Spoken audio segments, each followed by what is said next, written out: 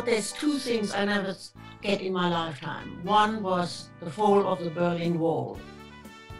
And the second, that Young Doctors would ever be released on DVD. Now, such a great time. I guess the thing that I've taken away from it is great friendships. You know, sometimes it was really hard, like 5 eps a week was tough with all the lines. I do remember though at one stage the studio flooded and we had to put on gumboots and to trudge through to get to the studio from the wardrobe room because the whole place just flooded. I used to have a cab driver who would wake me up and get me to the set, and I'd be asleep in getting my makeup done, and then the cameras would roll, and if you got your words out more or less right, they'd just go thank you and keep moving. That's what I remember.